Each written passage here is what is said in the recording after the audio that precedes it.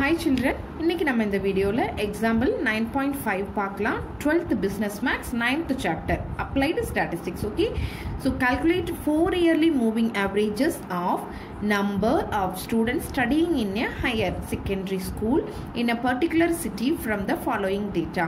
So data கொடுத்திருக்காங்க. So இந்த question பாத்தீங்கன்னா March 20ல PTA questionல கேட்டிருக்காங்க. ஓகேவா? So இது 4 yearly moving. நம்ம இதுக்கு முன்னாடி பார்த்த இந்த எக்ஸாம்பிள் 9.4 3 yearly moving. அப்போ 4 yearly moving போது என்ன பண்ணுவோம்? A plus B plus C plus D divided by 4. அதுதான் average find பண்றதுக்கான ஃபார்முலா. இங்க எழுதிடலாமா? So formula என்ன? A plus B plus C plus D divided by 4. And அடுத்து என்ன பண்ணுவோம்? A வ விட்டுருவோம். B plus C plus D plus E divided by 4. அடுத்து என்ன பண்ணுவோம்? B ய விட்டுருவோம். C லேந்து ஸ்டார்ட் பண்ணுவோம். C plus D plus E plus F divided by 4. So இதுதான் வந்து 4 year moving கான ஃபார்முலா. ஓகேவா? சொல்யூஷனை பார்க்கலாமாப்பா? ஸோ இந்த மாதிரி டேட்டாஸ் எழுதிக்குவோம். டேட்டாஸ் சேல்ஸ் கொடுத்துட்டாங்க. இப்போ நம்ம என்னென்னலாம் ஃபைண்ட் பண்ணணும்? 4 year moving அப்படின்னு கொடுத்துட்டாங்கன்னா 4 year centered moving total find பண்ணனும். அடுத்தது 4 year moving average find பண்ணனும். அடுத்தது 4 year center moving average find பண்ணனும். ஓகேவா? center moving total find பண்றோம். 4 year moving average find பண்றோம். நெக்ஸ்ட் இந்த டோட்டலுக்கான ஆவரேஜை find பண்றோம். புரிஞ்சுதாப்பா? 4 இயருக்கு மட்டும் 3 பாக்ஸ் வரும். 3 இயருக்கு 2 பாக்ஸ் மட்டும் ஃபைண்ட் பண்ணணும். அப்படி ஞாபகம் வச்சுக்கோங்க. ஓகேவா? ஸோ 4 இயர் ஏன்னா இது வந்து நமக்கு ஈவன் இயரா இருக்கு இல்லையா? 3 இயர் அப்படிங்கும்போது ஆட் இயர். ஸோ அதுல நம்ம இந்த சென்டர் வேல்யூ மூவிங் வந்து நம்ம ஃபைண்ட் பண்ண மாட்டோம். இங்க நமக்கு 4 அப்படிங்கிறது ஈவன் அப்படிங்கிறதுனால என்ன எடுத்துக்கிட்டோம்? நம்ம 4 இயர்லி சென்டர் மூவிங் டோட்டலை நம்ம எடுத்துக்குவோம். ஓகேவா? இந்த சென்டர் மூவிங் டோட்டல் எப்படி எடுக்கிறது அப்படின்னு பாத்தீங்கன்னா இதுதான் சென்டர் மூவிங் டோட்டல். கண்ணா இப்போ இதுல வந்து நம்ம என்ன பண்ணிக்குவோம்? 4 வேல்யூ எடுக்கிறோம் இல்லைங்களா? ஸோ அப்போ 4 வேல்யூங்கும் போது ஃபர்ஸ்ட் நம்ம என்ன பண்ணிடுவோம்? இந்த ஃபர்ஸ்ட் 2 வேல்யூவை விட்டுருவோம். 3 இயர்ல என்ன பண்ணணும்? ஃபர்ஸ்ட் ஒரு வேல்யூவை விட்டுட்டோம். ஈவன்ல அதாவது 4 இயர்ல ஃபர்ஸ்ட் 2 வேல்யூவை நம்ம விட்டுருவோம். ஓகேவா? இப்போ இந்த டோட்டல் எப்படி அப்படின்னு பாத்தீங்கன்னா ஸோ இந்த 2 வேல்யூ விட்டுட்டோம் அப்படின்னா இங்க பாருங்க இந்த 4 இயர் இல்லையா?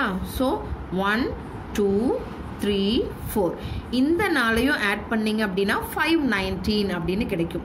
அதனால தான் இங்க சென்டர்ல எழுதியிருக்காங்க. ஸோ இந்த 4 வேல்யூ எடுத்துக்கிட்டோம்னா இந்த 4 வேல்யூக்கு சென்டர்ல இந்த வேல்யூ, ஏன்னா இந்த 4ஐயும் ஆட் பண்ணுனா இது கிடைக்குது அப்படின்னு. ஓகேவா? இப்போ நம்ம என்ன பண்ணிடுவோம்? நெக்ஸ்ட் 4 வேல்யூ எடுக்கணும் அப்படின்னா ஏவை என்ன பண்ணிடுவோம்?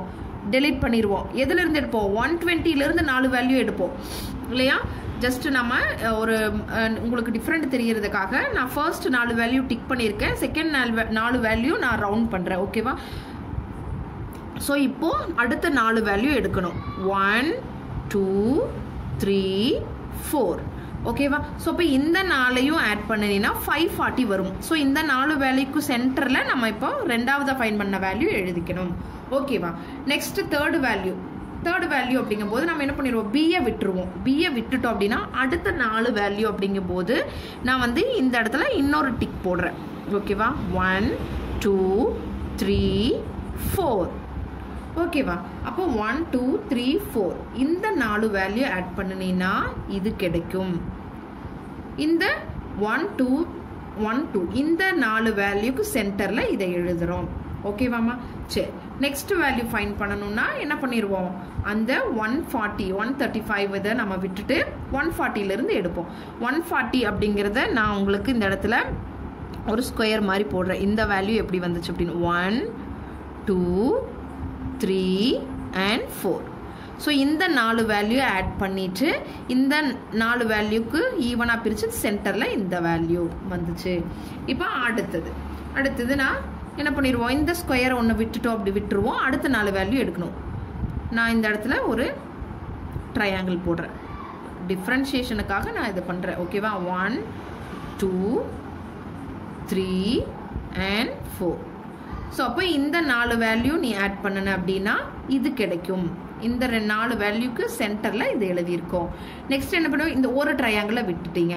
ஒரு ட்ரையாங்கிளை விட்டுட்டோம் அப்படின்னா ரிமைனிங் பாரு இது 1 2 3 4 இந்த 4 வேல்யூ ஆட் பண்ணுனீங்க அப்படின்னா அதுதான் இது 4 இயர் மூவிங் அப்படிங்கிறதுனால 4 வேல்யூவா எடுத்து ஆட் பண்ணியிருக்கோம். அப்போ அடுத்தது நம்ம என்ன பண்ண முடியாது, இங்கே வேல்யூஸ் எதுவுமே இல்லாததுனால இந்த ரெண்டுக்கும் நம்ம என்ன பண்ணிட்டோம், மேலே எப்படி நம்ம 2 வேல்யூ எழுதாத இருந்தோமோ அதே மாதிரி கீழே 2 வேல்யூ எழுத முடியாது. ஓகேவா? So next 4 year moving average find பண்ணணும். ஆவரேஜ் எப்படி, எத்தனை நம்பரை நம்ம ஆட் பண்ணணுமோ அதே நம்பரால் நம்ம என்ன பண்ணணும், டிவைட் பண்ணணும். ஸோ 519 டிவைடட் பை 4 அதான் டோட்டல் இங்கே போட்டுட்டோம், ஈஸியாக இருக்கணுங்கிறதுக்காக தான். ஓகேவா? Okay, next divided by 4 divided by 4